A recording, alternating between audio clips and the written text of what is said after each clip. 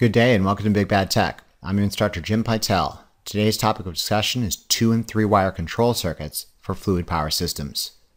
Our objective is to take a brief look at 2 and 3 wire control circuits for fluid power systems. We'll discuss applications fitting their use, differences between them, and important safety considerations. This lecture operates under the assumption you have watched the basic ladder logic lecture available at the Big Bad Tech channel. If you haven't watched this lecture yet, or only dimly recall its contents, please take the time to do so now. Control circuits for electrically controlled fluid power systems are divided into 2 general categories: 2-wire and 3-wire control circuits. 2-wire circuits are ordinarily characterized by automatic switches, like temperature, float, or pressure switches, and are suitable for applications in which the automatic movement of a fluid power actuator would not present a safety hazard. 2-wire circuits do not use a holding circuit. 3-wire circuits, in contrast, are ordinarily characterized by momentary switches like push buttons and a holding circuit.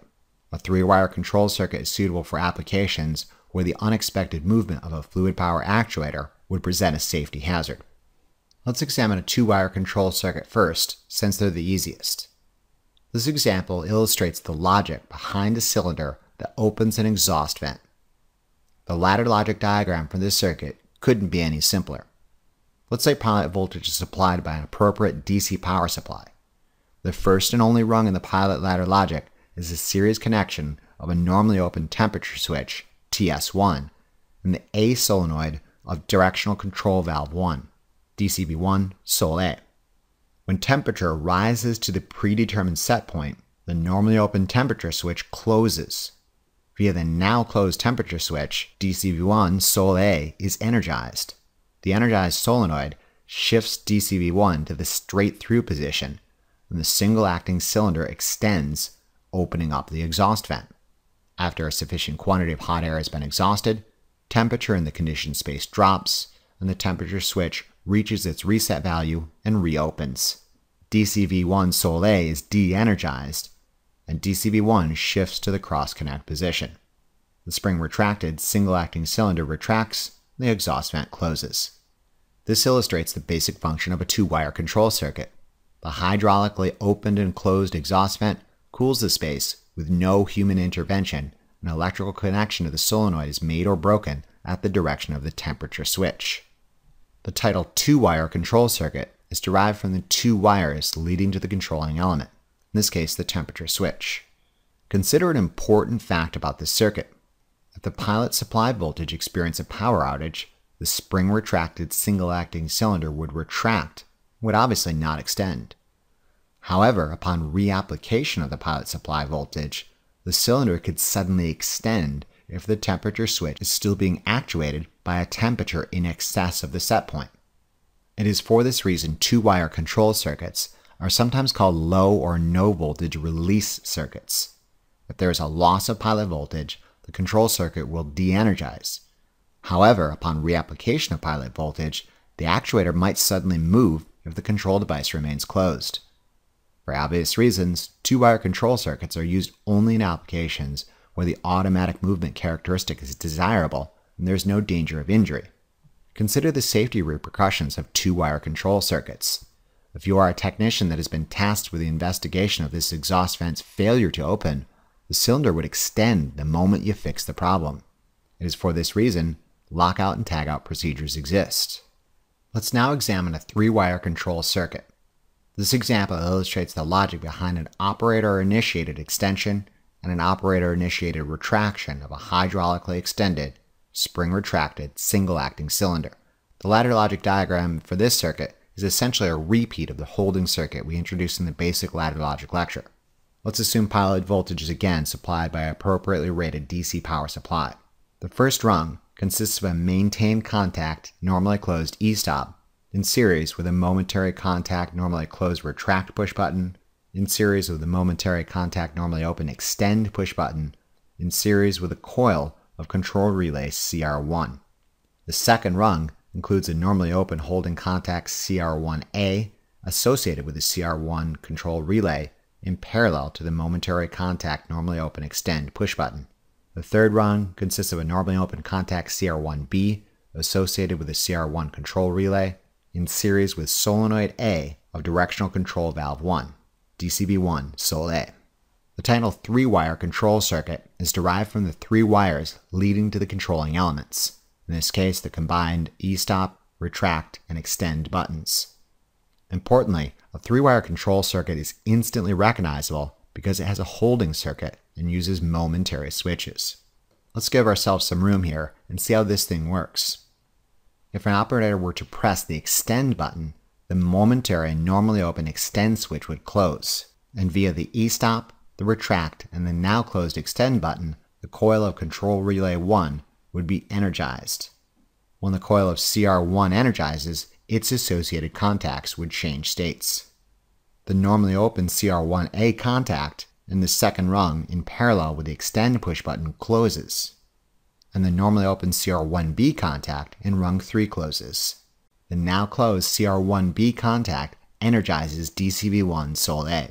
The energized A solenoid shifts DCV1 to the straight-through position and the single-acting cylinder extends. If an operator were to release the momentary contact extend button, the spring return would return this button to its normally open deactivated state. Note that the now closed CR1A holding contact maintains the energized state of the CR1 control relay coil. This means that the CR1B contact stays closed and DCV1 Sol A remains energized, meaning DCV1 remains shifted to the straight-through position and the cylinder continues to extend. That's the point of the holding circuit. It maintains the last asserted state. The cylinder will extend until it reaches the limits of travel and the pressure relief valve opens, and then it will stay there. To retract the cylinder, an operator must press the retract button. The now open retract button de-energizes control relay CR1 coil, and the associated contacts would return to their de-energized state. The CR1A holding contact opens, removing the path in parallel to the extend push button. The CR1B contact opens, which de-energizes DCV1 Sol A. The spring offset DCV1 shifts to the cross-connect position and the spring-retracted single-acting cylinder retracts. Notice that while in its deactivated closed state, the maintained contact e-stop in no way, shape, or form affects functionality of the system. When an operator presses and releases extend, the cylinder extends completely to the limits of travel and stays that way. When an operator presses and releases retract, the cylinder retracts, ready to initiate another extend and retract cycle.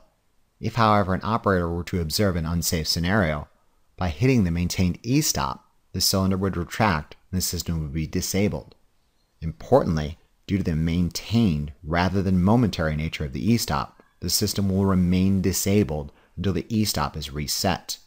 The extend button will not energize the coil of the control relay, and as such, DCV1 Sol A will not energize despite repeated attempts to do so. That's the point. The maintained e-stop has disabled the system. Only after the e-stop has been reset and returned to the closed position can the system now extend the cylinder. Compare and contrast the behavior of this 3-wire control circuit with the behavior of the 2-wire control circuit experiencing a power loss. When the pilot voltage is lost, the spring-acting cylinder will retract. However, upon restoration of pilot voltage, the cylinder will not automatically extend since the holding circuit has dropped out. For this reason, 3-wire control circuits are often called low or no voltage protection circuits, in that an operator is protected from an errant unexpected movement of an actuator. Only when an operator makes the conscious decision to extend the cylinder by actively pressing the extend button does the system do so. Alright, this about wraps up our brief introduction to 2- and 3-wire control circuits for fluid power systems. We'll be making use of these configurations in later electrically controlled fluid power systems. Before we close up shop, let's do a quick review and comparison of the two methodologies. 2-wire control circuits have 2 wires leading to the controlling elements. Ordinarily, 2-wire control circuits are composed of automatic switches like temperature, pressure, or float switches.